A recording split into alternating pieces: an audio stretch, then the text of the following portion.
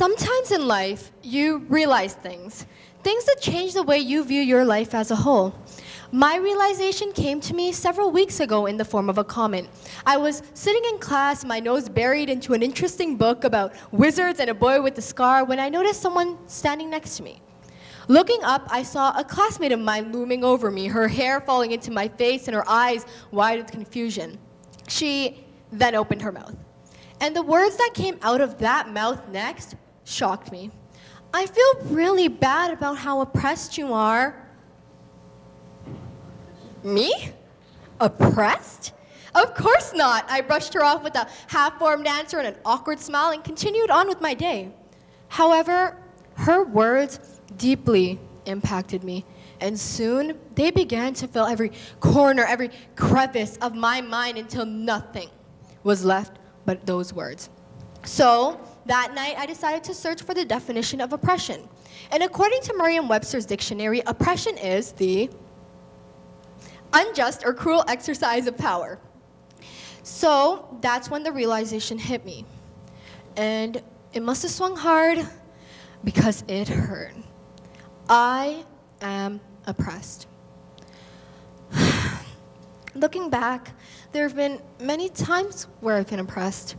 Like that time where my father encouraged me to go to a high-ranking university such as Harvard or Oxford or Yale, even offering to pay my tuition and move to that country. I feel oppressed when my parents encourage me to aim for high-paying jobs like being a lawyer or a doctor.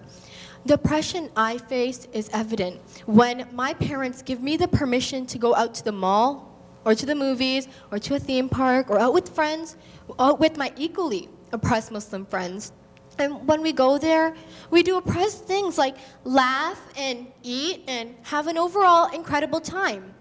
I feel oppressed when the hardest part about staying after school is finding a ride home. Like that time where my oppressed mother went to the other side of the world and my cruel father was too busy at work to come pick me up. Life is just so unfair. But what I really cannot stand is when I go to sleepovers and my parents ask me unjust and tyrannical questions like, whose house is it gonna be at? And who's gonna be there? It's so absurd for a parent to want to know whose house their child is spending the night at. But still, I still feel oppressed when, sorry, I'm just so oppressed right now. But I think it's finally time for me to address the elephant in the room, my hijab. My hijab doesn't oppress me, right? It's not like it's wrapping itself around my neck and choking the life out of me. It's not like it's sucking my blood or controlling my brain, right? Wrong. My hijab is the height of my oppression. And I have something that I want to confess to all of you today. I was forced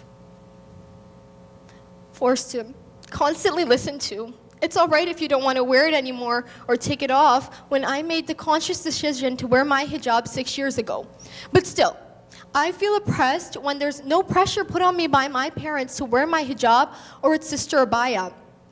I am revoltingly oppressed when I make the conscious decision to wear my hijab every single day for no one but God and I. So, am I really oppressed? Of course I am. And to save me from my oppression, I need men in custom-tailored suits to debate my right to cover my body. Thank God these men are here to put us in our places. What heroes. I need to be reminded that I am a brainwashed robot who can't tell whether or not I'm oppressed. Wait, let me just check. No, still not human. I need to be told that my hijab, a cloth on my head, promotes violence and murder and terrorism, the same terrorism which my uncle risked every day of his life fighting against on the fields of bloody northern Pakistan.